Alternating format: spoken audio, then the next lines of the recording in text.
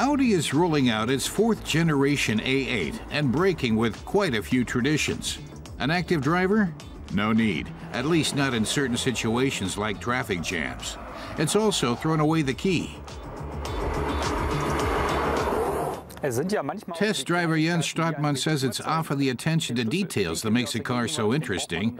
We're all familiar with the electronic key fobs for locking and unlocking the car and starting the engine. Those are being replaced by smartphones. Other people can use it too, your partner, your children, and in the future, even delivery services, which can simply put whatever you've ordered into the trunk of the car. In der Zukunft an Lieferdienste, damit die einfach die bestellten Waren in den Kofferraum ablegen können. The new A8 also has more than 40 different assistance systems on board, and 4 systems supply them with information. Radar sensors, a front camera, ultrasound sensors, and a laser scanner allow the car to get a full picture of its surroundings. All the combustion engines are supported by electric drivetrains. A belt-driven starter generator is part of the standard mild hybrid system.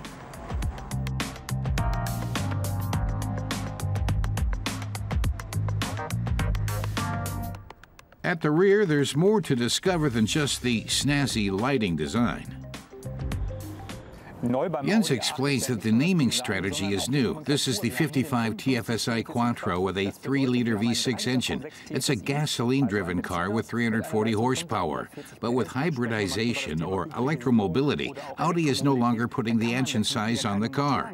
The numbers do still indicate the vehicle's performance. Smaller numbers represent lower, larger numbers greater performance. That all goes back to the Chinese market, where this numbering has already been introduced. There's a choice between a 210 kilowatt diesel model and a 250 kilowatt strong gasoline model, which we tested. Thanks to the mild hybrid technology, fuel consumption has been reduced by 0.7 liters per 100 kilometers. At speeds between 55 and 160 kilometers per hour, the car is able to coast with the engine switched off, driving emissions free for 40 seconds at a time.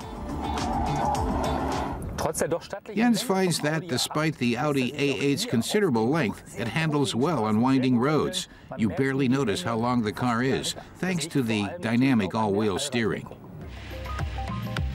That allows the steering angles on the front and rear axles of the 5.17-meter vehicle to be set individually. In addition, the body sits on an intelligent active chassis. Along with the pre-sense 360-degree system, that enhances passive safety. Like this.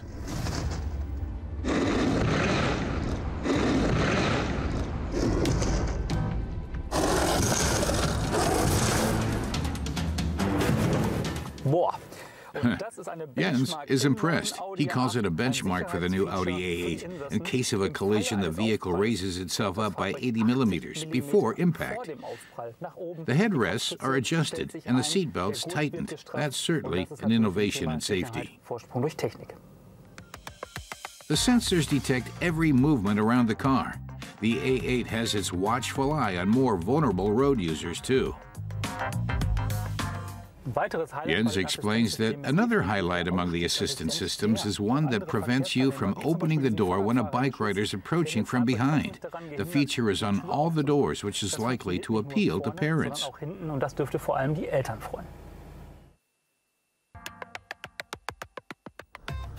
The car can even see around corners. The intersection assistant senses vehicles approaching from the side long before they appear in the driver's field of view.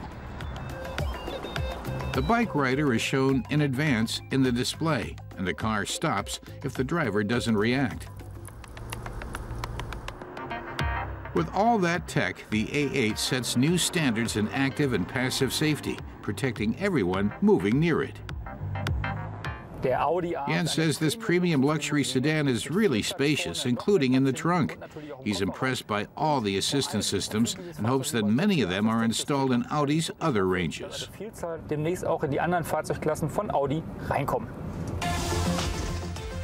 A8 starts at 90,000 euros in Germany. An additional 3,500 euros gets a longer wheelbase. And next year, the mild hybrid models are to be joined by a plug-in hybrid.